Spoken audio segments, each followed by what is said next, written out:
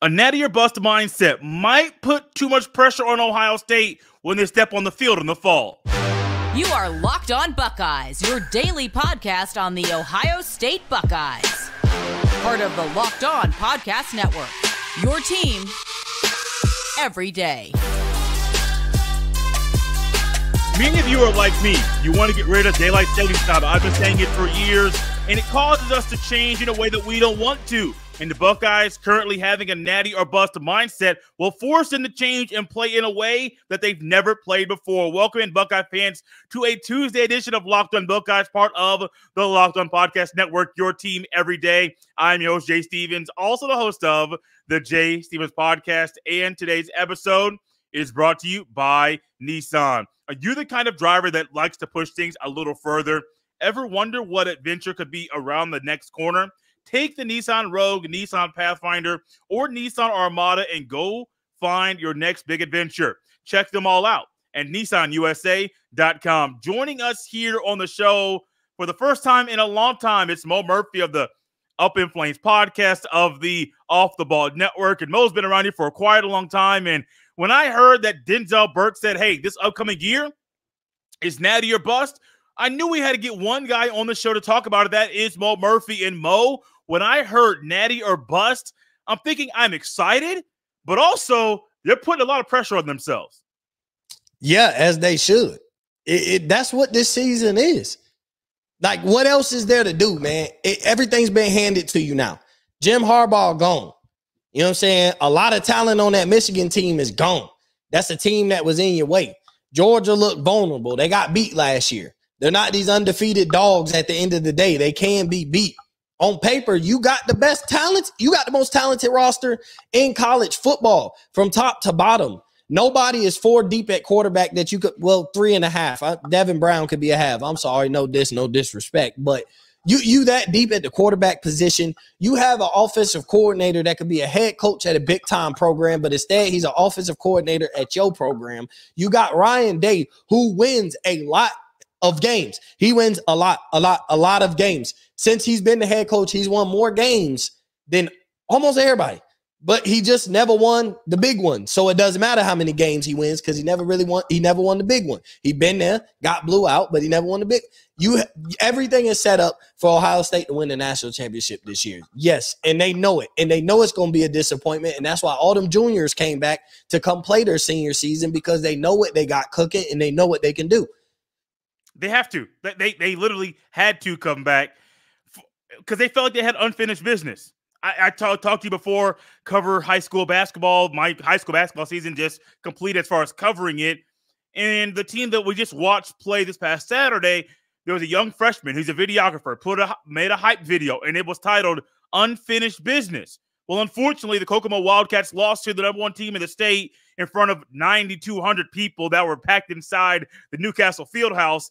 And I was like, wait, they said they had unfinished business, but they didn't finish it, but also they didn't have a chance to come back. The best player on the team is going to Kansas to play basketball next year. These young guys at Ohio State, they had an opportunity. Denzel Burke said he had a 1st or 2nd round NFL draft grade. For most players, they're leaving and going to get that check. They're not going back to college. But he said, no, we got more things to do. He said, hey, I don't have any gold pants. I ain't beat Michigan. I don't have a Big Ten championship ring. Which is still weird, bro, that is the reality of this class. So all of a sudden you're saying now, hey, I came back. I want to get a pair of gold pants. I want to win the Big Ten championship.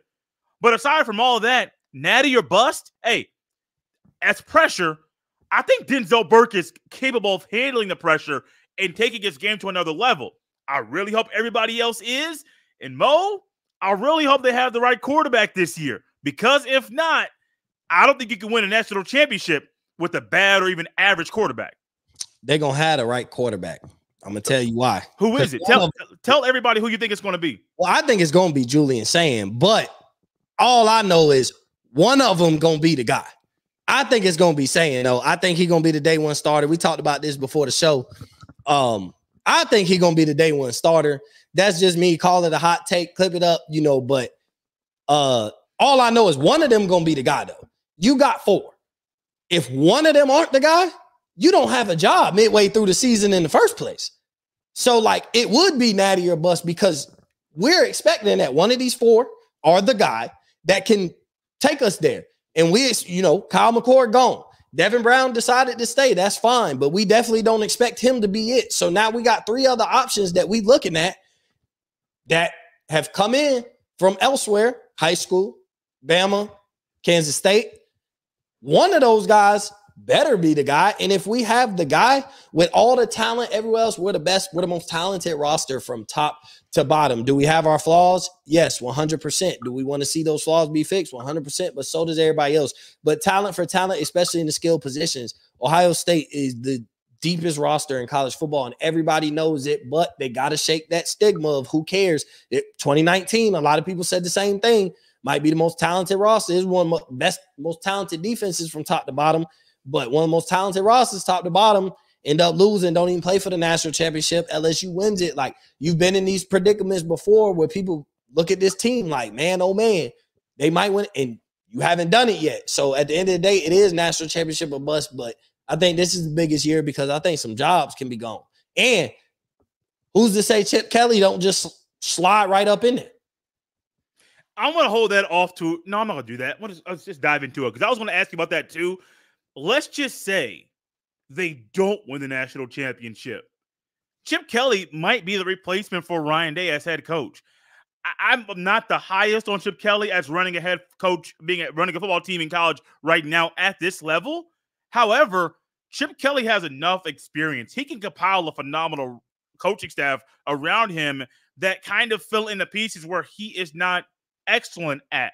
Ryan Day's doing that right now, but it could be too little too late. If they don't win the national championship, and I'm only saying this for conversation's sake, I do think Ohio State has a legitimate shot to win the Natty in the upcoming season. But if they don't, man, imagine Ryan Day's buddy taking his job because Ryan Day couldn't get the job done. That'd be wild. It would be wild, but think about it. Think where it makes sense. Where else would it make sense to bring Chip Kelly in as offensive coordinator? I know Ryan Day looking to give up the play calling job. I get that. But where does it make sense for a Chip Kelly? And I know we could get, I don't even want to do that, but we could get deeper into the whole NIL thing and how it's making head coaches think. I get that. But just from a football perspective, let's take NIL out of the equation of why would Chip Kelly take that if there wasn't a possibility? Because think about it. He get to come in. He got dogs on offense everywhere. Yes. Ohio State, hey, what do they love? What do the boosters love? They love points. Yes. They love points. And so if Chip Kelly comes in, right, he's the offensive coordinator, and these offensive guys love him, even if Day's gone, guess who doesn't leave? Majority of those guys on the roster that are supposed to be there next year. Majority of those guys stay if Chip Kelly take that head coaching position. And I'm not saying that that's gonna happen. I'm not saying that's the plan. I'm just thinking, like, playing devil's advocate. What if it is? Then that's how you got to look at it. Is like, man, we won't lose a lot of transfers, at least on the offensive side, if Chip Kelly takes over and we want to put up points. A deadly offense can take you a lot of places, and a deadly offense brings in a lot of money at the end of the day. A lot of points bring in a lot of money. And so at the end of the day, that could be the status quo, and hope that Chip Kelly can align. He could probably keep a lot of the staff at Ohio State too. Like, they probably wouldn't lose much and feel like they just changed that head coach, and maybe that'll make a difference, and we won't have to go through what like Bama went through. And I'm not saying losing Ryan Day, you wouldn't get a better coach, but still a lot of people come play for Ryan Day. So, like, you going to lose a lot of those guys at the end of the day. Ohio State did a phenomenal job of making some right changes in the offseason to make them and put them in the right spot to be a favorite right now to win the national championship. We're going to discuss what Ohio State must do in the season to win the Natty. That's coming up next. This episode is brought to you by Nissan. Are you the kind of driver that likes to push things a little further? Ever wonder what adventure could be around the next corner? Our friends at Nissan have a lineup of SUVs with the capabilities to take your adventure to the next level. The 2024 Nissan Rogue is perfect for the city drives and great escapes. Gone are the days of connecting your phone. Google Assistant, Google Maps, and Google Play Store are built right into the 12.3-inch HD touchscreen infotainment system. The 2024 Rogue is a perfect midsize crossover for your next adventure. The 2024 Nissan Armada will change what you expect from a full-size SUV. Picture a rugged 4x4 that can seat up to 8 in first-class luxury and style. Tow bigger and explore further in the 2024 Armada. Take the Nissan Rogue, Nissan Pathfinder, or Nissan Armada and go find your next big adventure. Shop NissanUSA.com.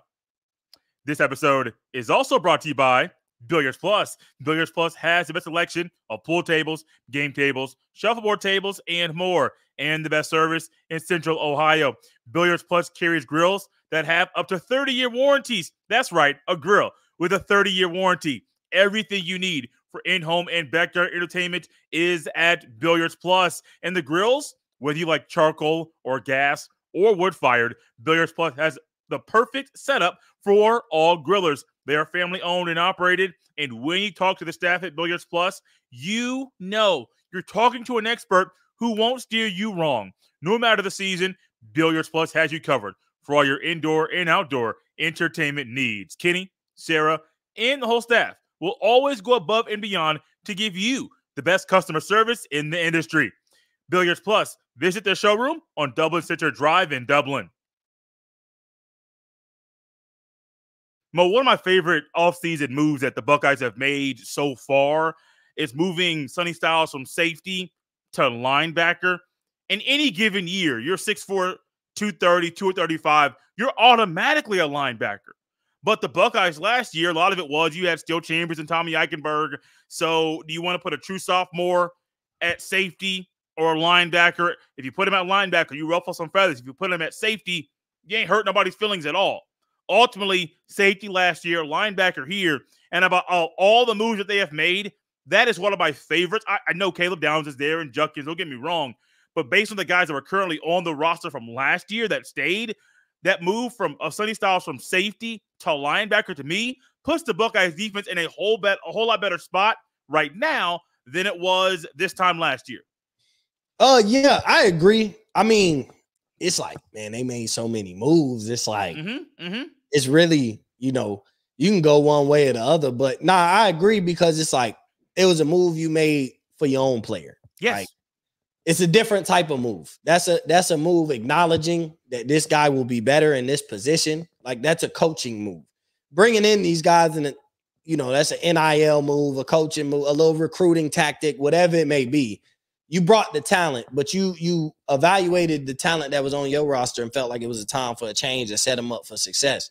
So I think that's why it's the biggest deal. You could bring in all this talent from all over, but I mean, you've had a bunch of talent too. And if you ain't getting the best out of it or putting them in the best position to succeed, what makes us think all these other talented guys ain't going to fall to the same wayside. So I think Sonny Styles is going to be a heck of a linebacker too. Oh my God. Because he can play linebacker in coverage. Like, we know he can cover. He plays safety. So, like, he can cover. And now he's a linebacker, which is probably going to be, like, he might be a first-round pick type of guy in that spot. So, yeah. Yeah, he might. Yeah. This dude going to be, man, we've been waiting. Yeah, they're going to unleash him. They have to. They have to. They are. Man, jobs are on the line. They are. Jobs are on the line. I'm telling you. They know it. Why is that super bus? Jobs on the line. They know it.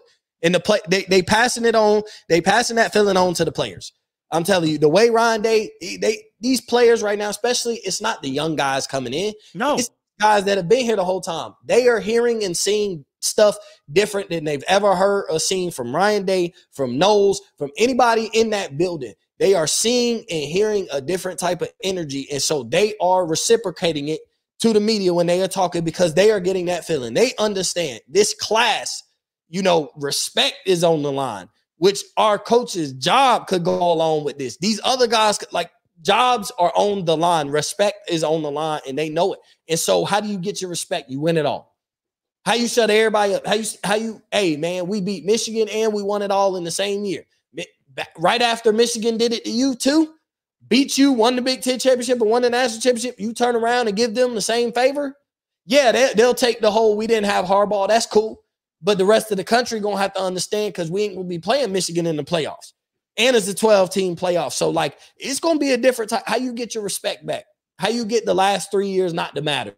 By doing everything that does matter from here on out, which is beating Michigan, winning a Big Ten championship, and winning the national championship. And it's that or bust for this class and Ryan Day and his future at Ohio State. And he know it. I know he knows it. If we know it, if you know it, if people you talk to, if other reporters that you talk to know it, there's no way he doesn't. If they're rumbling, it gets inside the building. We know the reporters ask. They be asking these type of questions. I mean, even the decent reporters, the great reporters really get to it, and they might not answer them questions. But if one gonna be like, "Do you feel like your job's on the line?" Because the way I'm getting this feeling inside this media room, your job might be on the line. Like you got to just pick up the energy. A decent reporter will pick that up and be able. Maybe somebody got to ask that question. So if all of us know it, feel it that way as fans or whatever it may be, and he's been there long enough that it'd be justified. And I don't want to fire Ryan Day. I do want Ryan Day to win the national championship. I want Ryan Day to stay as Ohio State head coach. I want him to do everything it takes to continue to be the Ohio State head coach. So, yes, I would love to sign him to a 10-year extension because he won us a national championship and did all of that this year. I would love that. But if he doesn't do that, it would be justified. It ain't 2 or 3 years into the project. What we own? He's been here for what, 7, 8? It's about to be year 5. Jesus. Oh, but he was the offensive coordinator for like a year or two. Couple years. Yeah. 7 total. 5 as a head coach. Yeah, 5 as a head coach. Okay. Yeah, we would give you. Hold on. 1920. Is this 5 or 6? 1920. He's been here for a long time. He's been here for a minute. That's what I'm saying. He been here for a minute. He came in the 19 season, but that was like 18-19. Yeah. It was the 2018-19 season. So, it's like year 7. He's going into like year 6 or 7. So if you ain't won nothing with all this talent that you got that's producing in the NFL as well, you got to go. It's okay. Like, it happens. You set that standard when you put that type of talent on the field. Like, I know people will be like, some people are being unrealistic with Ohio State, but like, no, that's why they get crapped on by like the SEC and stuff like that too, because they be like, y'all end up getting all that talent and don't do nothing with it. They know how talented Ohio State is year in and year out, but that's why they be like, man, y'all can't compete against the best though.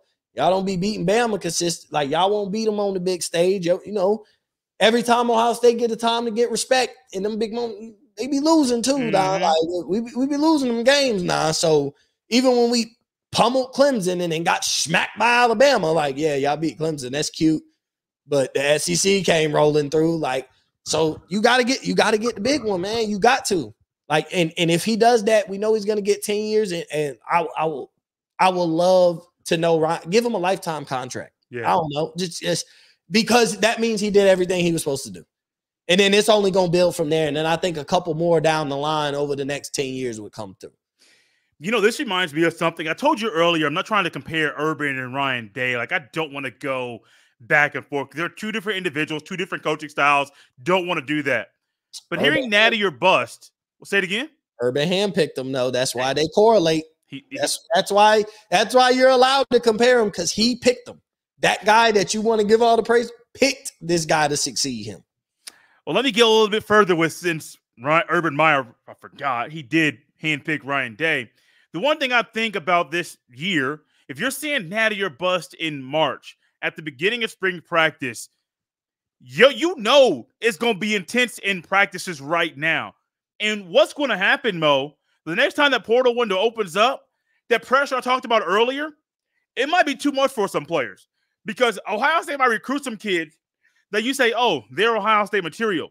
You get them on campus, they're not Ohio State material, and they leave. I'm not saying it's a bad thing to transfer. I am not saying that. The portal is a tool. Players use a tool all the time. But this is a great way, Mo, to weed out those guys that aren't up to par, up to the standard that is currently at Ohio State, which is perfect. Not everybody's fit for Alabama, Georgia, other top schools in the country, and not everybody's fit at Ohio State. So this right now, having this pressure on you right now, is going to weed out some bad apples that could eventually be cancers inside the locker room. Yeah, I mean, since you say that, and here's my thing, you're going to get that sense in spring. Oh, yeah. Nobody cares nothing about next year, 2 years from now. Nobody, I'm telling. So it's going to be like when we weed them out, man, you might not have ever been, you might have been in our plans for next year. Yeah. But we so focused on this year. That's it. It's going to be hard for us to continue to preach that message. Either you got to understand it and be a dog with us and keep fighting, or go ahead and go. But we don't care about nothing matters past this. This is an all-in year. They said that when they went and got everybody in their mama. They went and got Caleb Downs and Judkins and Will. You went and got 2 quarterbacks out the transfer portal. Not 1, but 2. Like, you went and got all these players. You moved Sonny Styles, the linebacker. Like, you're acknowledging you got Denzel Burke in them, your entire recruiting class dang near to come back except for a couple. Like, you got everybody to buy into this year. Ibuka probably could have went. Like, it's probably better for him to come back because he's definitely a first-round wide receiver next year, but he could have went and got drafted in the 3rd round this year, 3rd, 4th round, and then he would have overplayed his worth in the draft, and he would have got paid a nice little amount of money. Like, just he was injured, but he came back. Like, a lot of these guys came back and said, man, we ain't done nothing yet. And you can tell Marvin Harrison Jr. still being around the team. You can tell he has that feeling, but, hey, he got to go to the league. Like, there's levels. You know, this is a top 5 pick we talking about. There's levels to this. I ain't mad at him for not coming back. I know he feel it because he's still around the team. He's still there. He's at spring practice, so he do feel that. But, man, you got to make the best move for you, and I'm always take that bag. Take the bag, take the, like Jeff says, who'll be on, our guy Jeff Hunt, like he say, man, get to that next contract as quick as possible. Yes, sir. That's it. Get to that next contract. So Marvin Harrison, I know he wanted to come back, and if he did, man, I would have loved him, but I'd be like, man, go get the bag, man. Like, but he gonna cry if we win the national championship. He gonna cry that. He gonna cry that Sunday when asked him. Hey, you might cry too.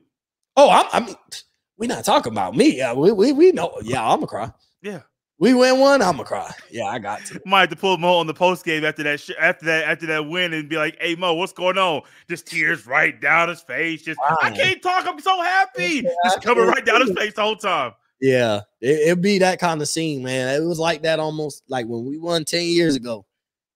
Yeah, I ain't cry, but it was like, oh man, like I don't even know what to feel. It's a weird feeling. There's a thought that came into my head that Mo mentioned is going to be a 12-team playoff in the upcoming season that has a connection with the 2014 team. We'll tie those 2 things together coming up next. This episode is brought to you by FanDuel Sportsbook. Say goodbye to busted brackets because FanDuel lets you bet on every game of the tourney. Whether you're betting on a big upset or a 1 seed, it's time to go dancing on America's #1 sports book. Right now, new customers get $200 in bonus bets if your first $5 bet wins. That's $200 to use on point spreads, money lines. You can even pick who's going to win it all. Just visit FanDuel.com/LockedOn. Once again, visit FanDuel.com/LOCKEDON and bet on college hoops until they cut down the nets. Mo, when they had the introduction of the 4-team playoff, I don't think a lot of people thought or even knew what Ohio State's team would be that year when Braxton Miller went down that year before the season even started. You're playing your backup quarterback all year. He only loses 1 game. He got hurt in the Michigan game, lost early in the year, week 1 or week 2 to Virginia Tech. Season opener against Virginia Tech. And then all of a sudden they run the table. You have another quarterback come in, and then Cardale Jones did what he did, and they won the national championship. But that was the first year of a 4-team playoff, the first year of a new format to decide a national champion. I am not saying these 2 things are actually going to happen, but let's just say the first year of a new format having a playoff and an expanded playoff and a new format to figure out who the national champion's going to be, that Ohio State's the first team to win the national championship in a 12-team playoff. You give a playoff, hey, Ohio State will be the first to win the 4-team, be the first to win a 12-team. It's just hypothetical, just a spitballing, just speculating. But wouldn't it be great if that were the case, that Ohio State won the first 4-team playoff and the first 12-team playoff? Are they going to wait to switch it to 16 another 10 years, which means I'll have to wait another 10 years to see Ohio State win the national championship? No, bro, they might change it to 14 in a couple years. I'm not joking about that. Like, but I'm just saying, I know what you're saying. It's going to be the adjusting national champions when things change. We pounce on it right away. And I mean, if that's cool, but they just got to keep adding teams to the playoffs every few years. So I know I can see this every few years. But I mean, that could be the case. But it aligns with the fact, like, I think 2014, it takes a little bit of luck. Like, there was some luck within that run. obviously the talent as well, but there was some luck within that run. And then even this year, like, it's going to take some luck. Like, you were able to acquire all this talent and stuff, but I'm not saying no national champion is like never earns it. Like, it just, there's luck along the way. Like, even if it's a dude was wide open at the end of the game and you lucky they didn't make that play, like, just something simple like that. I ain't saying that you got to be lucky on some like crazy stuff, but it does. And I think if between the talent, luck, and the head coach, if they want it bad enough, if they want it more than everybody, they're more talented than everybody. So, like, it just, all this comes down to, like, can y'all win the national championship or not? It's that simple. This is why they have to feel this way, because jobs are on the line. There's a different type of pressure this year. This year, if there wasn't that type of pressure and people felt safe, Caleb Downs doesn't come to Ohio State. I don't even know if Juckets comes to Ohio State. I don't think we outbid a lot of these people for these star players. But I think because it's all in on this year and pockets got emptied to get some of these guys here and all this, like, we are going to do everything. We love you. We want to see you succeed. We are going to give you everything that you could possibly need to win a national championship. We're going to give you everything. Everything. In all facets of football. We're going to give you great coaches, coordinators, players, just anything you need. We're going to give it to you for this year. You do right by us. You take it care of for life. You're going to get this, whatever extension you want. You know, you're going to get a blank check. Here you go. You don't, you're gone. And I think it's just that simple. And everybody knows it. And Ryan Day knows it. And so he's going to have a different type of energy all spring. But my thing is, man, nobody cares what you do. This is what sucks about this conversation. Nothing matters until week 13 of college football, conference championship weekend of college football, and the multiple weekends of playoffs. Nothing Ohio State does winning-wise really matters until, I mean, I know they got Oregon. They got some good teams on the schedule prior, but you win those games, nobody going to care. You walk into that week 13 game, 11-0, nobody's going to care if you walk out of there 12-0 and then go win the conference championship. And it don't matter if you got to play Michigan again or you got to play Oregon again. It doesn't matter. Go win. Nothing matters till week 13 and beyond for Ohio State, especially if they continue to be undefeated. Now, if they losing, it matters because you might not make it to week 13 if you Ryan Day.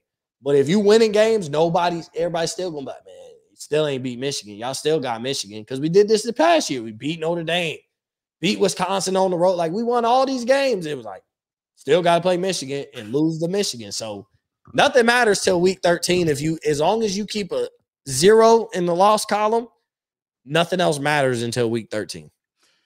So I do believe that there's a realistic opportunity for Ryan Day to potentially get fired in the middle of the season if things just don't go right. Now, I'm not saying it's going to happen, but if things are just really, really, really, really, really bad and they have a new athletic director, I don't think a new AD wants to have that happen under his watch for the first time he's there at the school when you think about the recent history. Now, I don't think it's going to happen, but it's possible that Ryan Day could be gone in the middle of the year. Are you thinking the same thing that Ryan Day, if things just go really, really bad, he could be let go, relieved of his duties in the middle of the season? And we're going to close the show out with this, Mo. Yeah, I think so. Like, I mean, what's a 4-2 start? It changes. 3-3.